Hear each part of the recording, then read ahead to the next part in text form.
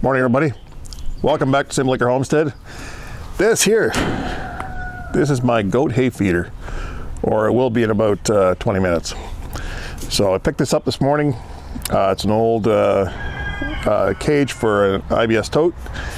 I'm going to quickly buzz these corners off and trim the bottom portion off on both of the long sides, bend them together, fasten them, and it should give me a very efficient, cheap way to feed the goats hay that should save hay. It won't get on the ground, it won't get as dirty. So hopefully in the end we won't waste as much. That's the main goal here. So I'm gonna get at it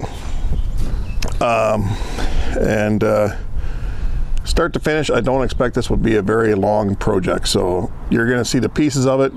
I'm gonna cut these corners out and cut the bottoms. That's it.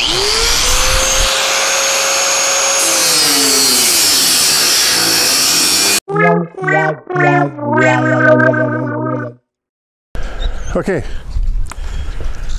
like some people, sometimes I get a little carried away. So I was not supposed to cut this top corner, and it's pretty important that it's in place. So now I'm going to show you what to do if you accidentally make the same mistake I did, although I'm hoping if you watch this video, first thing you'll think when you go to cut is leave that top one alone. So what I'm doing is I unbolted it from the bottom. I'm going to flip it over and the bottom will now become the top. But since I had to take it off anyway, guys, I'm going to go ahead and cut off that bottom row from the long sides.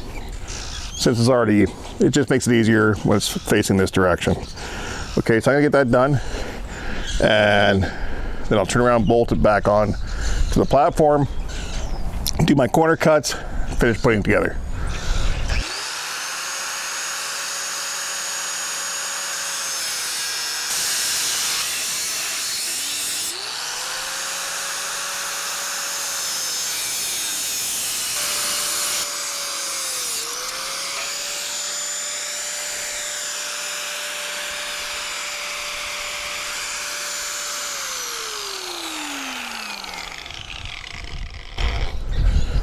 Okay, you do the same thing on this side, and then the only difference though is I think when I cut this side, I'm going to leave this just a little bit longer, just in case when I go to put these two parts together, I need something to hook onto.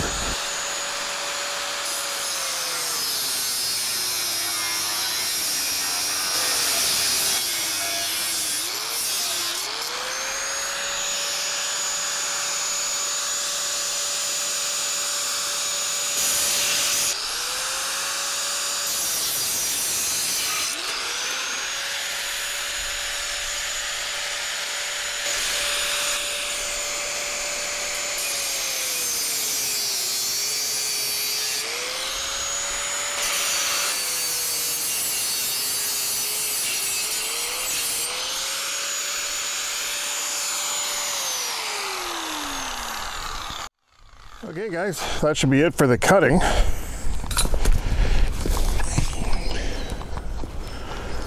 So now I just got to put this back in place.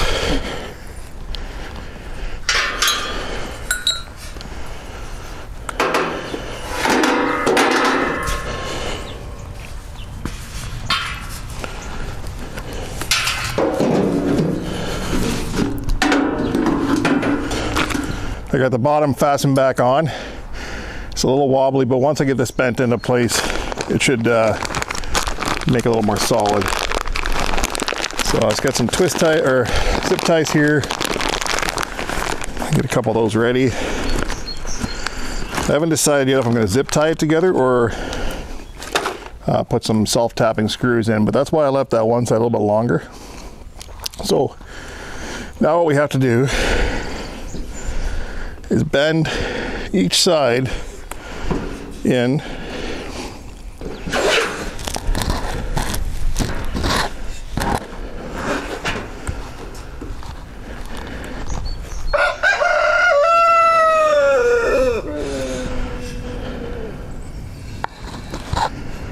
make that V shape. All right, so I thought I would leave that longer and screw it together, but I think in the end I'm going to be further ahead to just zip that flush and then zip tie the bottoms together. So I'm going to go ahead and make those cuts. Okay, so now I'm putting these zip ties on the bottom. These are just they are outside weatherproof zip ties, so hopefully they'll hold. If not, what I might do is come by after and put just large hose clamps on. That will also keep it from moving. I might do that anyway. I do have one inside that I might just put in the middle for extra reinforcement, and then I won't have to worry about it. So I'm going to finish this. I'm going to grab my file off any sharp edges, and make sure everything is good and tight.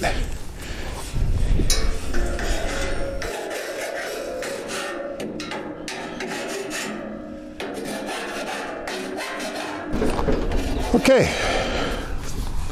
All right, guys, this is basically it. I haven't decided yet if I'm going to put some wood on the sides to help hold the hay in, but I want to see how this works as it is for now. So what I did is I filed the sharp edges.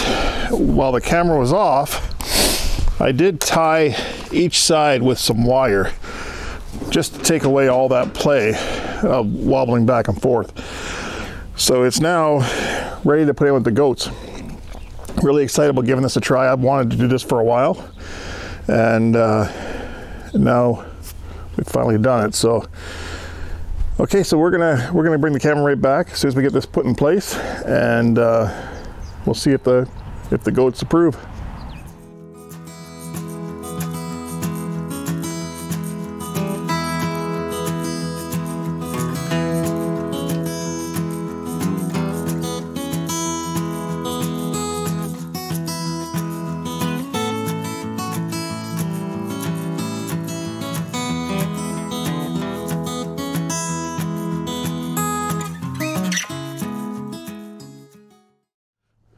Perfect size.